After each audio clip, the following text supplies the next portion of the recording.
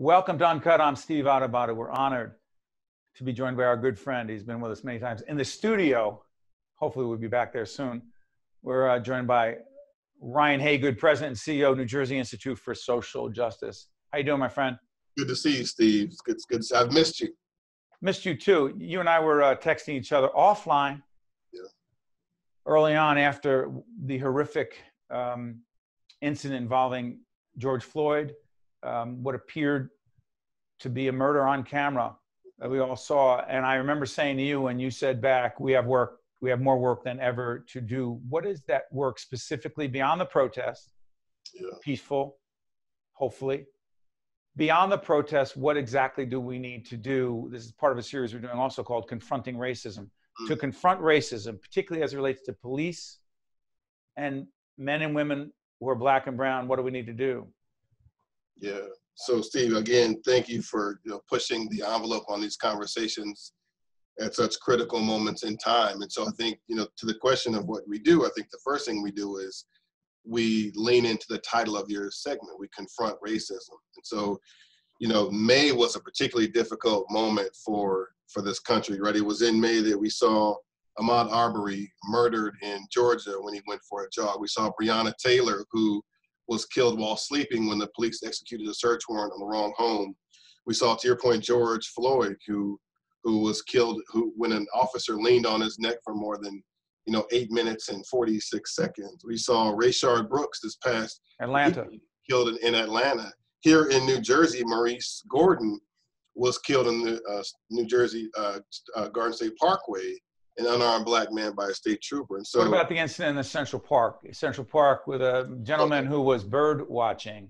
Christian Cooper, who was bird watching, and Amy Cooper called the police on him. And she called the police on him in a way that invoked this really historical, irrational fear of a dangerous Black man. And so all of these things that sort of come together in a moment that has caused, Steve, people in 2,000 cities across New Jersey to take to the streets and protest, including your son, who led a protest at his high school. So I think the thing we ought to do now is to confront racism. And what that means meaningfully, I think, is that we resist return to normal, right? So there are folks, particularly in the throes of the coronavirus pandemic, who long for us to get back to some semblance of normal. And I really want to suggest to your listeners and to your partners and our partners that we reject the idea of a return to normal, because normal was unacceptable for us. It was in normal May. There were many months and years before May. We had a conversation, Steve, you and I, last year about how you begin to really repair the harm that has flowed from structural racism. So part of what I think a new normal requires is that we have hard conversations we haven't been willing to have in the past, so that we can do things we haven't been willing to do, so that we can build systems that we haven't built before, so that we're not continuing to have conversations about police-involved killings of unarmed Black people. I will say to you quickly that I was in high school when on March 3rd, 1991, Rodney King was beaten more than 55 times about the head, shoulders, back. He was unarmed, he was beaten senseless, and that was captured on camcorder. By the Los Angeles police. By the Los Angeles police.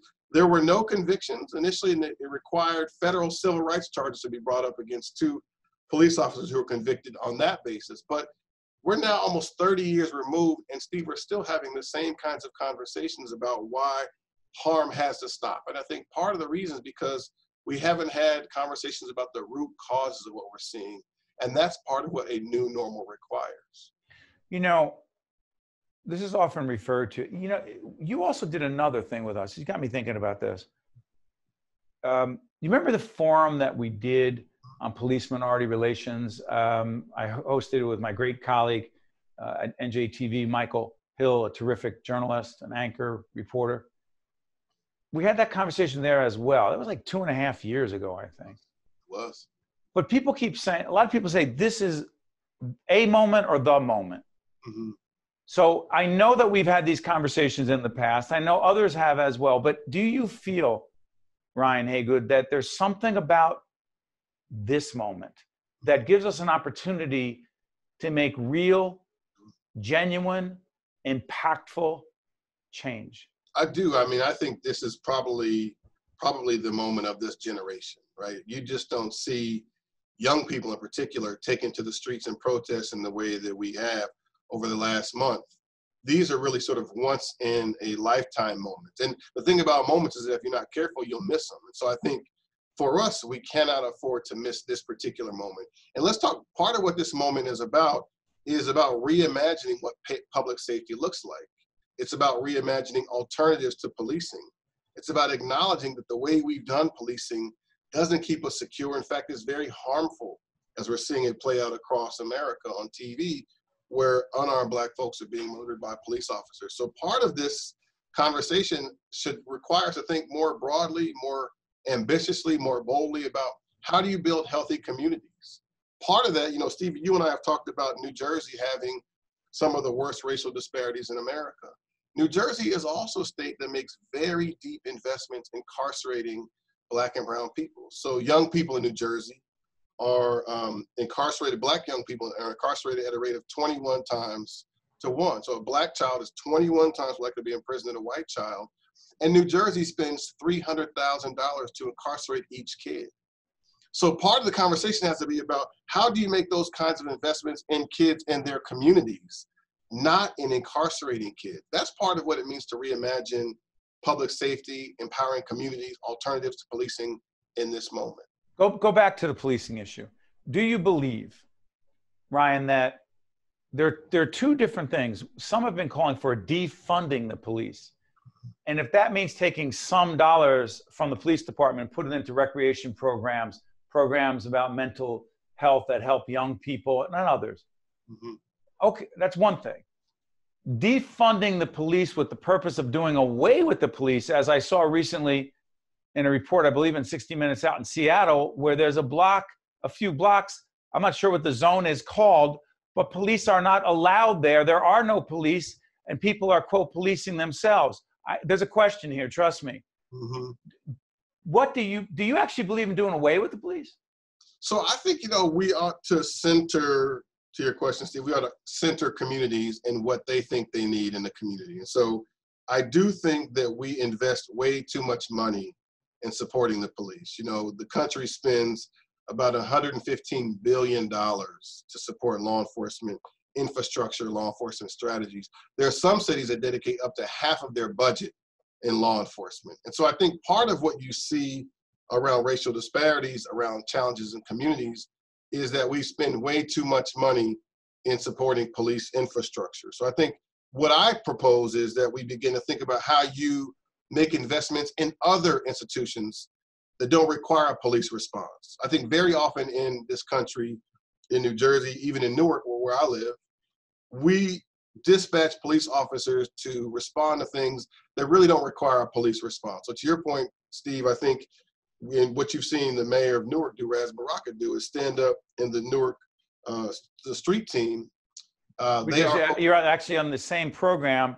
The leader of the Newark street team is on this other half of this program. Akila Sherrills is on that.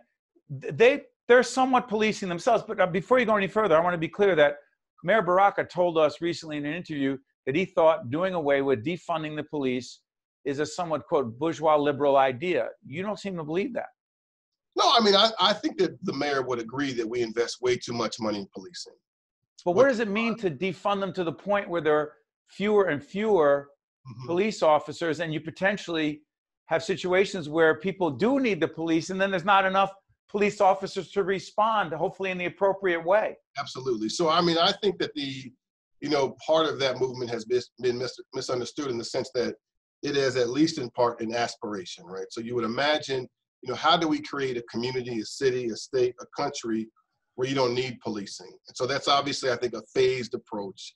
And the way that you get fewer police, right, is that you make deeper investments into community-based programming, into community-based services. You direct some of that money to things like schools and libraries and parks, right? The things that build community, so that you need police less often and you need fewer police. I don't think anybody's proposing that you do away with police overnight in cities like Newark, where we have to be honest, we do have some serious acts of real violence in the city for which you need to dispatch police. I just want to be clear about that point. But in my mind, alternatives to policing means that we think sort of in a visionary way, in a bold way, about how do we build communities by making deep investments in ways that empower them. Look, it's interesting, if you go to some other cities and you see a police officer, there's some concern, like, oh my gosh, why is there a police officer? But too often in cities like ours, when you don't see police, you worry, like, oh my gosh, where are the police, right? And I think even that requires us to recognize the ways in which we over-police ourselves, because we activate police for all manner of things that police are ill-equipped to do, either because they're poorly trained or overtaxed and can't really respond to those situations. So in my mind, we ought to be leading with a very visionary idea of what it means to build a healthy community and what kinds of investments you make so that you ultimately don't need police except in rare situations. You know, Ryan Haygood, you're joining us here for Uncut, and you honor us by your presence. You teach us every time. You're also being so accommodating that we're going to do a follow-up segment with you that will be seen in another program of ours. But Confronting Racism isn't just a title of a series that we're doing, a series of segments, interviews, programs. You've always said to me, and you've said to others, this is a long fight, and all of us need to do our part. We're trying to do that. We're able to do that better when we have friends like you joining us, sharing your perspective on what needs to be done. So, Ryan, thank you so much for joining us. We look forward to seeing you in person, in studio, very soon. Thanks, Ryan. Thanks for having me, Steve. I'm Steve Adubato.